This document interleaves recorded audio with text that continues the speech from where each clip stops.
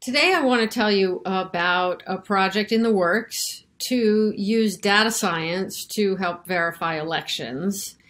And although this project started in earnest only in October, we are going to have a publicly available version of it up and running at verified voting for the November election. But I first started thinking about this project of using data to help verify elections back in 2005. And at the time, I had what seemed to me a pretty simple idea, which was to take the number of ballots cast in each polling place and compare it to the number of voters who signed in each polling place. And just to make sure that the one wasn't bigger than the other, and to use that as a check on elections and on whether an election was fair, whether you can verify. How do you verify that the election was run correctly? Well, I thought it was a pretty simple idea, and it turned out that actually it was a very complicated idea because though the math of it is simple, the technology of it seems simple. It's just subtraction. You have to have the power to get it done. You have to have the power to get the data. You have to have the power to get the data in the right format and to get the data in a time frame that it's useful.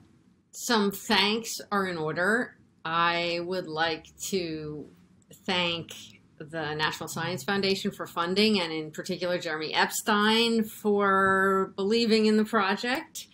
I would like to thank my team at Portland State, Eric Tsai, and Raghu's from Gavarapu, and also the staff and faculty at the Hatfield School at Portland State University. I'd like to thank Verified Voting, and in particular Marion Schneider, for supporting the project and having the vision to make it a reality even on a short notice. And finally, I'd like to thank the organizers of DEF CON for fulfilling a lifelong dream I never knew I had, namely to be active in the chat of my own presentation. So thanks to everyone. Let's start with a real story from a real election. In 2018, there were congressional elections all over the country, including in North Carolina. And in the 9th district, after Election Day, there were some questions. And there was one piece of simple data analysis in particular that had a big impact. It was a bar chart, and it looked like this. What you can see in this chart is that on the absentee ballots, something was very different in Bladen County from all the other counties. Now, anomalies are quite common in elections, and there are all kinds of explanations. They never tell you what happened. They only tell you where you might look. And it's perfectly possible, just from looking at the graph, that there's a reasonable explanation. So, for example, maybe the Republican candidate grew up in Bladen County, lived in Bladen County, and was a contributing citizen in Bladen County for a long time and had made a lot of relationships and had done better there for real, concrete, idiosyncratic reasons. But as people who knew the district in North Carolina looked at it more and more, they couldn't find an explanation like that. They couldn't find an explanation that made sense in terms of the differences that they knew were there between the different counties. And this data analysis was part of what raised the profile of the problem in this contest. And it eventually, an investigation was done. The Democratic candidate pushed for an investigation. And when the investigation was done, then they found that, in fact, someone had cheated on the absentee ballots in Bladen County. And they found enough through this investigation. They found enough compromised ballots that they decided, the North Carolina Board of Elections decided to not to certify the results and to have a do-over. Do-overs in elections are really rare. They are expensive, they're upsetting, and for a while, the citizens of North Carolina's 9th District did not have a representative in Congress. But it was the right thing to do. And that's not a happy story while it was happening, but sometimes that's what verifying an election looks like. Now, there are two really important details about this story. One detail is that the investigation happened before the Board of Elections made its decision about certification. If there had been some kind of investigation after certification, it probably wouldn't have made a difference. And that's because the way elections are, you really have to, at some point, decide who won and move on.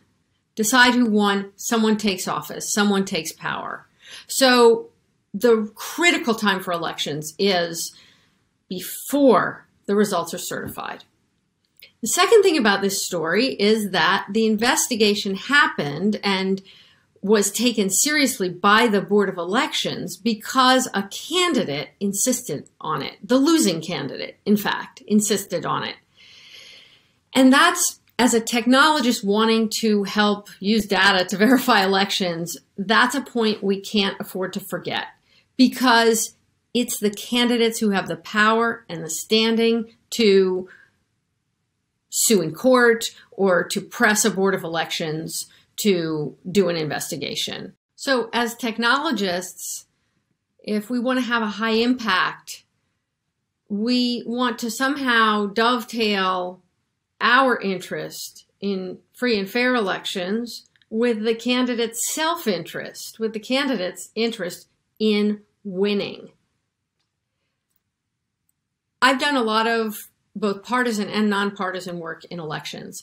And when you're taking the nonpartisan side, it's really tempting to think of partisans as somehow evil or compromised or not as morally grand as nonpartisan. But in fact, in America, and probably, I would guess, all over the world, the real hard work of holding elections and election administration accountable is done by the people who have the most skin in the game. It's done by the partisans. It's done by the people who are competing to win the election. So the most powerful thing we can do as technologists in applying technology to this particular issue, how do you make sure that investigations that should happen do happen? We do it most effectively when we have in mind how can we help candidates insist on investigations, and in fact help losing candidates insist on investigations when those investigations are justified. What we've built and what will be available live online after the November election, actually it will be available beforehand for folks to play around with, but will be there for the November election, is a system that allows a candidate, or really anybody, to go and look at visualizations of data of election results from the election before certification. And it allows them to look at anomalies like the one in Bladen County, if they exist. And some people might say that this is going to open up a big can of worms, because there are lots of anomalies in elections. Elections, in my experience, are full of anomalies. And in my experience, most of them are completely legitimate. So, are we encouraging mass hysteria? Here's how I view it. So the only people, well, the people with the most power to push for investigations really are the candidates. And while candidates tend to be in the candidate bubble, and I can tell you from personal experience, you always think you're going to win. You always think you did win. The staff of the campaign and the people who back the candidate, both morally and politically and emotionally and with their dollars, tend to have a more reasonable view of things. And candidates don't often insist for long on investigations into problems that aren't really problems. I really trust candidates to do that. And the point is that, and I am also willing to take a few candidates who maybe won't do that. I still think it's worthwhile, because if the anomaly is for a real reason, an investigation should turn that up. So my goal is to think about after the election. My goal is to increase the confidence in the election results after the election. And part of building that confidence is the idea that if there are investigations that should have happened, they happened. Here's how the system works. You choose a state. Let's say you choose North Carolina, and then you choose a contest type. So you could look at presidential, you could look at congressional, you could look at state house contests. And once you've done that, then you pick a particular contest or a group of contests. So you could pick all congressional contests, or you could pick any particular congressional contest if you had chosen contest type congressional. Then what you get is some bar charts, which the system has chosen to present to you. So the system is presenting anomalies of interest. And if you ran this on the North Carolina 2018 data, the system would show you as one of the most anomalous charts and most interesting charts, the Bladen County anomaly. So if you look at the top chart, it's in a slightly different order. Bladen is on the left because it is the anomaly. And if you compare it to the original chart that was published by the political science professor and campaign consultant in North Carolina right after the election, you see that's the chart. It's absentee ballots, accepted absentee by mail ballots, and it's by county, and something anomalous happened in Bladen County. So that's a case where the anomaly really makes a difference in the outcome of the contest. And you can see that actually that it's an important anomaly. If you look underneath the bar chart, you can see it says votes at stake 110, margin 900.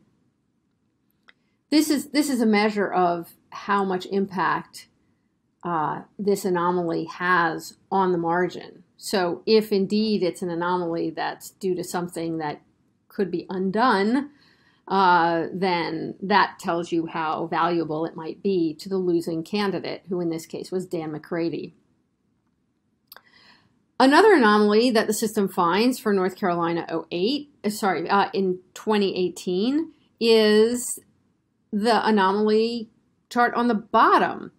Here the anomaly is that there seem to be no provisional votes in Randolph County, whereas there were provisional votes in all the other counties. This is for the 6th congressional district. And it's not that important in terms of the overall votes at stake versus the margin, because you can look and see that the votes at stake, just 25 about, and the margin was about 37,000. So what's going on here? Well, it turned out that there were provisional votes in Randolph County in this contest, and the North Carolina Board of Elections had them, and they were part of the official results, and they were part of what you would see if you went to look them up online through their usual interface. They just hadn't made it into the data file that the Board of Elections provided for download.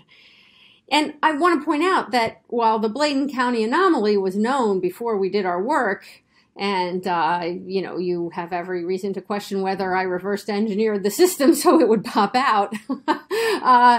This anomaly no one had noticed before, as far as I know.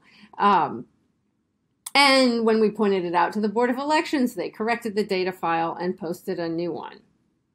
So this shows that anomaly detection can help boards of elections with their process of continuous improvement. So that's a second application of this work. So that's the bar chart part of the system, where the system chooses anomalies to show you. There's another part of the system which allows you just to play around comparing various counts in scatter plots. So, for example, we're still in 2018. This is Florida.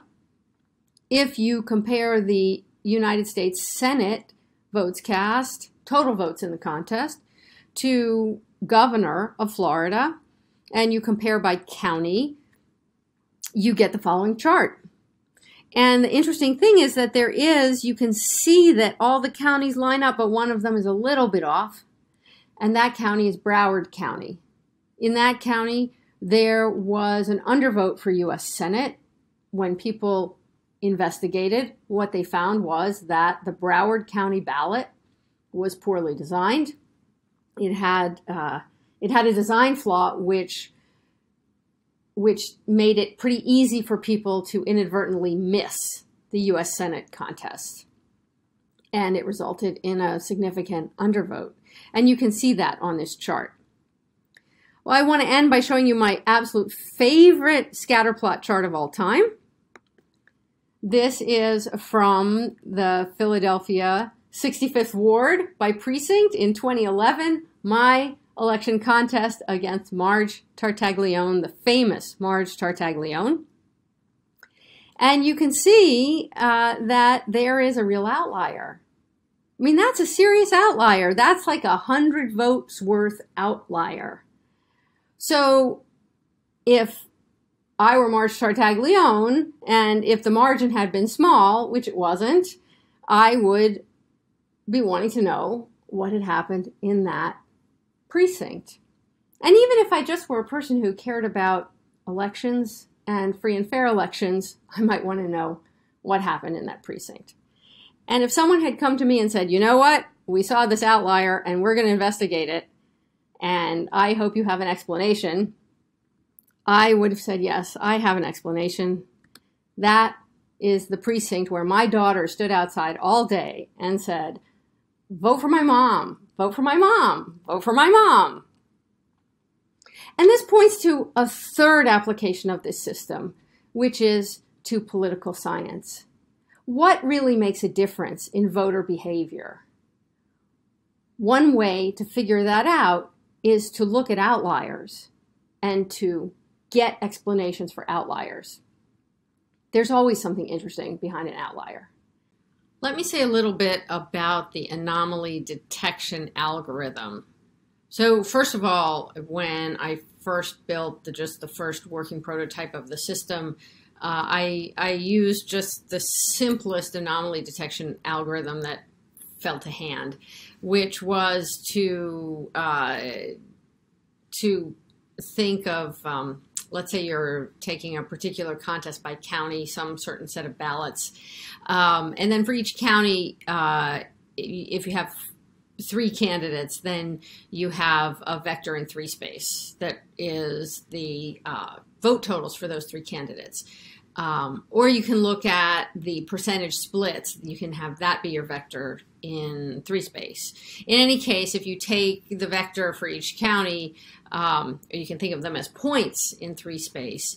And then you can just, there's a very simple outlier detection thing called z-score. So you can just calculate for each point how far it is from all the other points, and then apply the z-score to figure out what's the outlier in distance from all the other points.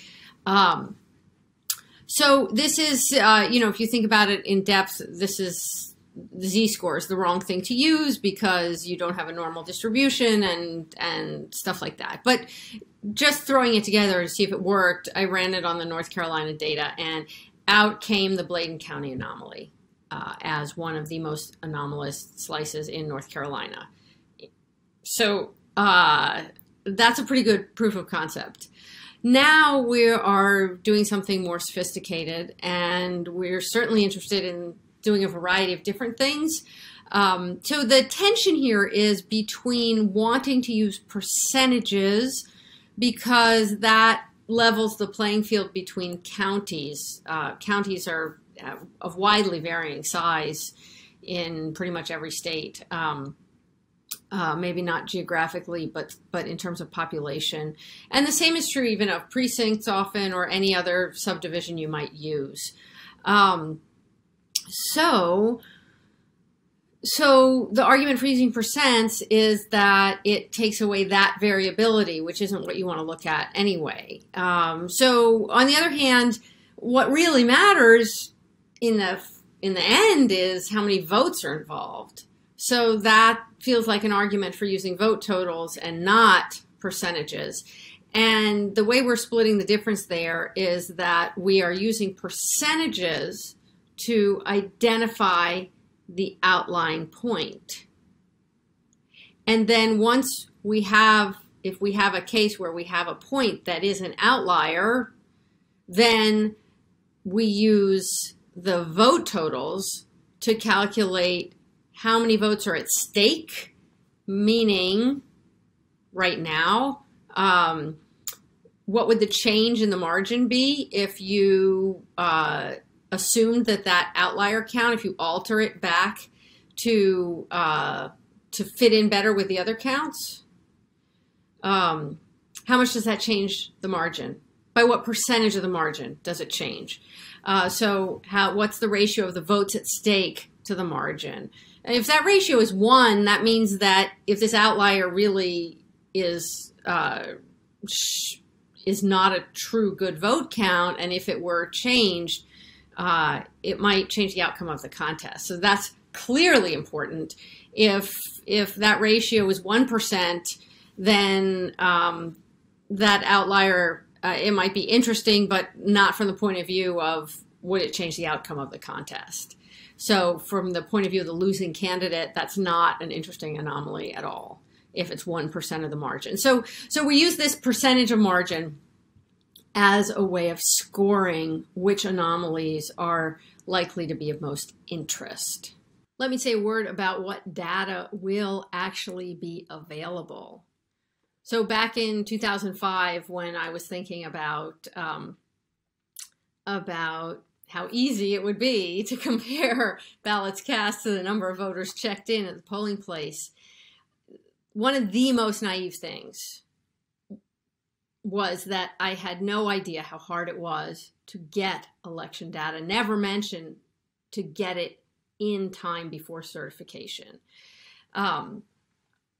I had to actually sue the Commonwealth of Pennsylvania to get voter file data. I had to threaten to sue the Board of Elections in Philadelphia to get election results at precinct level in electronic form. And eventually I had to run for the Board of Elections myself, which, by the way, I highly recommend, even though it was simultaneously the best and worst experience of my life serving. It was very difficult, but it was important and very satisfying. And the more technologists we have in office, in particular in offices that have some say over the conduct of elections, the better elections are going to be in this country. So, but what data is available, what format it's in, and how quickly you can get it, all of this varies wildly all over this country. And some states like North Carolina, Virginia do an awesome, awesome job of putting the data out there. And other states don't. And we will collect as fast as we can, as much as we can. And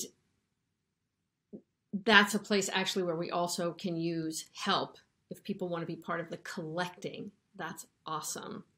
While we're on the subject of collecting the data, you'll see if you go visit the code repository on GitHub, you'll see that a good amount of it, most of it, in fact, is dedicated to munging the data, to taking the data from whatever format it arrives in and putting it into a common data format so that the analysis algorithms that we have will be applicable to all of the data that we have. That's something actually that I'm really proud of in the project already. It's never easy to take data from different formats and put it into a common format. This makes the process as straightforward as possible. So we are looking for people to contribute to the collection effort, but we are also looking for people to contribute to building the system. So I should also thank the National Science Foundation, which funded the building of the back end. And it's the back end that you'll see on GitHub, and that you should feel free to take and use however you like.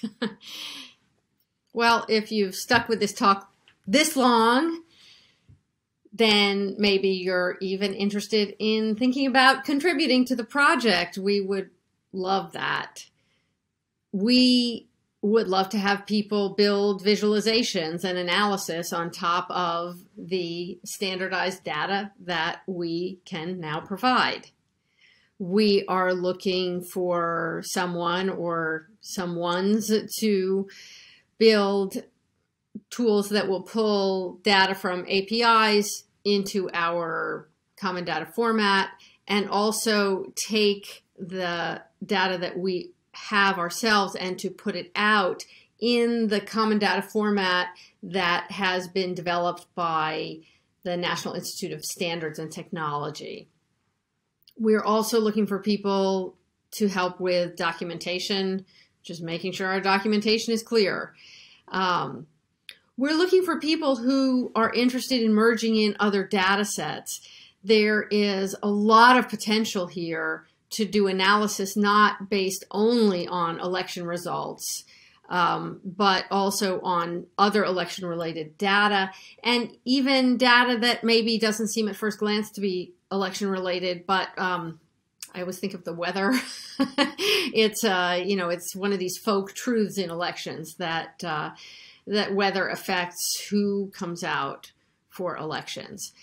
There will be data about COVID. There will be data about different ways that different jurisdictions have handled vote by mail. There's going to be all kinds of interesting data. And